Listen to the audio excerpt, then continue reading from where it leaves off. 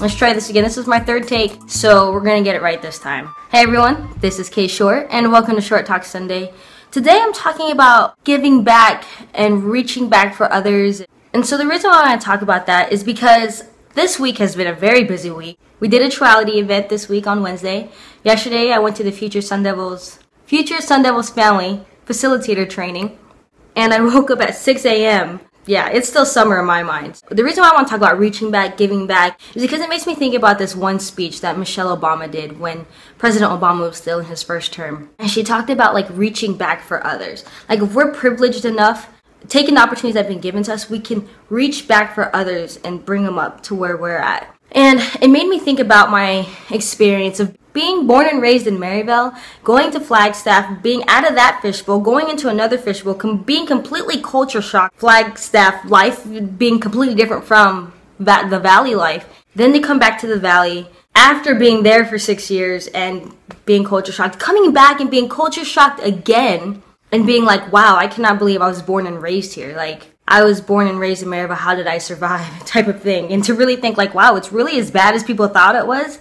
What I learned in college especially was this one statistic that I use in all of my speeches. It talks about the world being condensed to 100 people. So if we can condense the world to 100 people, it says that, you know, so many people identify this way, so many people are going through that, so many people can and can't do this, so many people can and can't do that.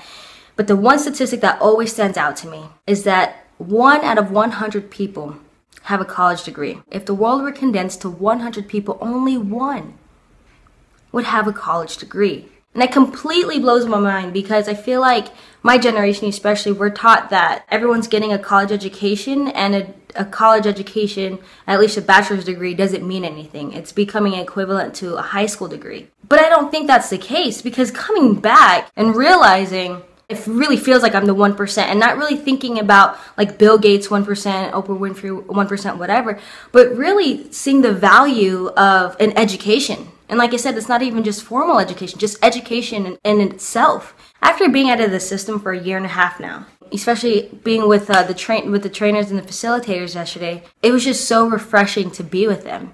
It was so refreshing to be like, wow, this is what I was learning. This is what I was surrounded by for 6 years. And the fact that it's been slowly seeping out of my ears because I haven't been keeping up with like formal education. When I think about us being the 1%, really thinking about how privileged we are to be the 1% who have a college education, like to not think that it's just a college education, it's just like a high school degree. No, because especially if you had the opportunity to live the college life and to live in a residence hall and go through all that, we got an experience that millions of people will never get to experience. And so when I think about us being the 1%, I think about two things. We could give back to others, or we could reach back and bring others with us. I feel like that's what I'm doing with Triality. I'm trying to reach back and be like, hey students, you could do it too, you could do it too, I did it too, and we got to get out of this fishbowl because this fishbowl is a little tainted right now, it's a little dirty, and there's cleaner fishbowls that we could play in, or we could give back. And like I feel like I'm giving back with these videos because everything that's in here that I learned for 6 years and being in the educational system, I just want to give it back to people who are online on their tablets. Be like, yo, like this girl is trying to tell us something, that there's something more to life out there, and she's trying to teach us what she's learned and all that stuff. If you cannot give back and we cannot reach back, the least we can do in the world is, if we can't help other people, at least don't hurt them. At least don't hurt them. That's just my experience with this past week. After doing Triality, after doing the facilitator training, and just kind of realizing that we are a lot better off than we think we are, because there's a lot going on out there, my friends.